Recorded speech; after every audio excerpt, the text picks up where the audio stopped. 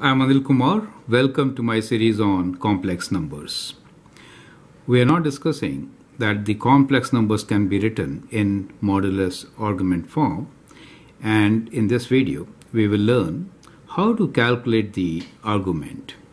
So the question for you is, state the value of the following without calculator.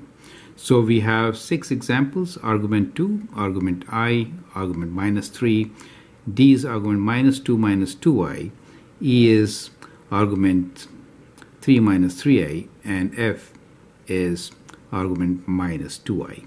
You can always pause the video, answer the question, and then look into my suggestions.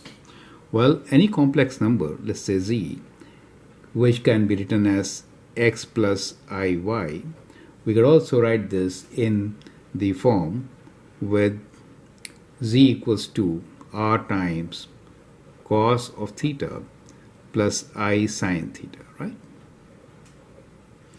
So what we are talking about is the calculation of this angle theta, right?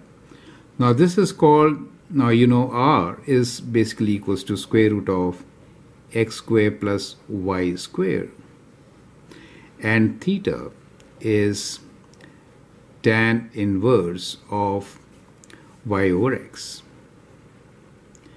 But that really doesn't give you the correct value all the time. Now the value of theta is basically from minus pi to plus pi, right? Plus pi is included. Mainly because we want to be unique about our solution. If we go one full circle twice or 3 times, we can land up at the same point, right? So that basically gives you the principal argument, right? So we are actually interested in finding principal argument. Now, with that information, let's begin with finding out what is argument 2. Now, when I say argument 2, it means what? We are talking about, that is the real part, right? Just 2. So we're talking about something here. Now that means this should be equal to 0, right? So let me write down the answers. So that should be equal to 0. Now all these are in radians, right? So all the answers will be in radians. The second one is argument I. Now when I say I, that means the location is, well, this is your real axis, correct? That one is your imaginary axis. So this is your imaginary axis. So when we say I, we are here, correct? So at this point, all the angles are being measured from positive x axis. So that is positive pi by 2, right? So this is equal to pi by 2, correct? Now let's look into the next one, which is argument for minus 3. Now when I say minus 3, that means we are on this side, right? So that means that the angle is pi. So this answer should be pi. Clear? So that is how, once you place it on the plane, then you can easily see what should be the answer, correct? So it is minus 2 minus 2i. So when I do minus 2 minus 2i, that means we're talking about that position, right?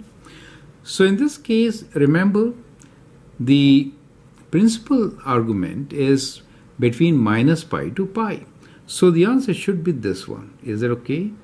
So that gives you minus 3 pi by 4. Is that correct?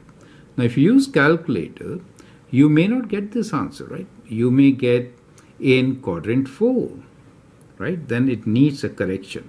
Perfect. We'll see that in the next video. Now here we have argument 3 minus 3i.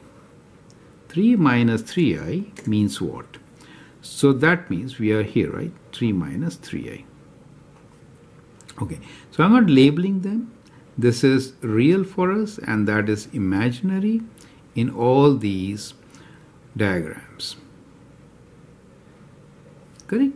So here the angle is right there, the negative angle.